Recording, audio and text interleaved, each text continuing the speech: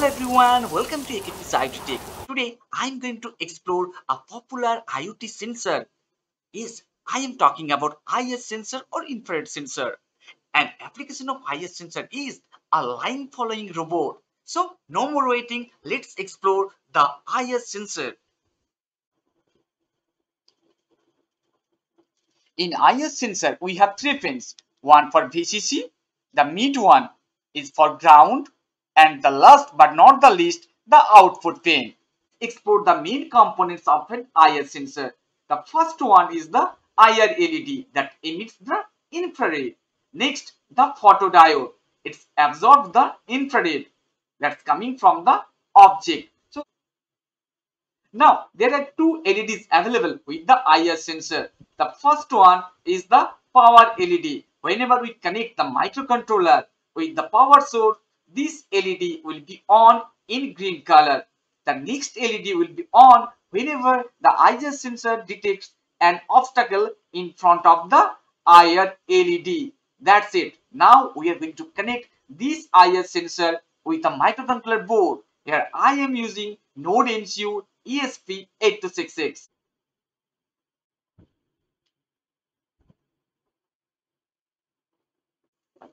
Now you can see the IS sensor is connected with the Node MCU board.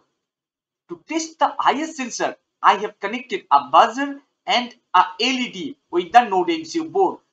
Now it's time to explore the circuit diagram, how we can connect the buzzer, LED and the IS sensor with the Node MCU board. Right now you can see the Node MCU board, and here I have connected the IS sensor with the Node MCU board. First, the VCC of IS sensor is connected with the Node MCU board 3-volt pin. Next, the ground pin connected with the ground of Node MCU board, and here it is.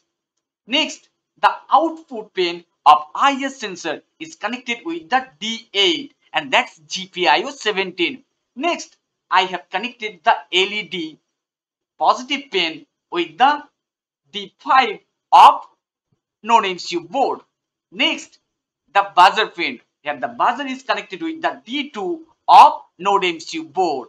So this is the simple circuit diagram that we are going to use to experiment with the IS sensor. Now it's time to export the Arduino code that we are going to upload into the Node MCU board. The Arduino code is ready. So let's go through it.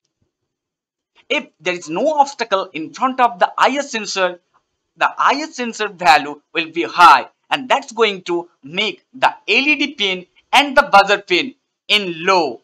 So that's the simple logic that we are going to implement for this project.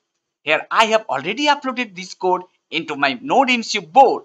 If you have any problem with the Arduino IDE or Arduino IDE configuration, you can visit my previous video tutorials. The link will be available in the description box. Now it's time to test the setup. First, I'm going to turn on my microcontroller, and it's Node MCU ESP8266. Whenever we turn on the microcontroller board, the green light is on and it indicates the power. If there is an obstacle in front of the IR sensor, the second green light will be on. So you can see the second green light is on and off. Okay.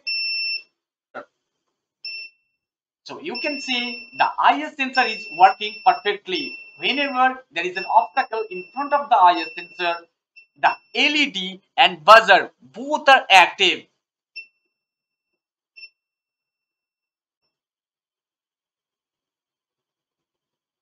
But now what is happening? The IS sensor is not working. Is there any problem with the sensor? No, there is no problem with the sensor.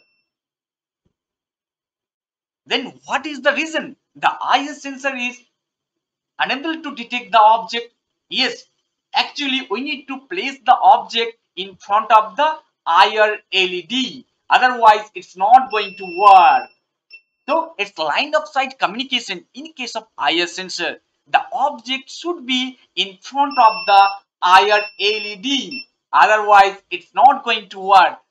So that's the disadvantage of IS sensor. Now we are going to test the IS sensor in the darkness. So let's switch off the lights.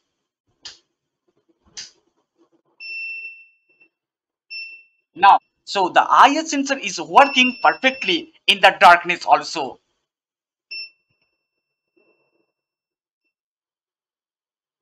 Let's do another experiment with the IR sensor. Right now, I have a big car and the car is in front of the IR sensor, but there is no response from the IR sensor. Both the LED and buzzer both are off. So I can say the IR sensor is not working, right? Now to check the IR sensor, I am placing another object in front of the IR sensor and it's working perfectly. There is no error. What is happening? When I am placing the car, there is no response from the IR sensor. Can you guess it? Yes, there is a possible reason why the IR sensor is unable to detect the car.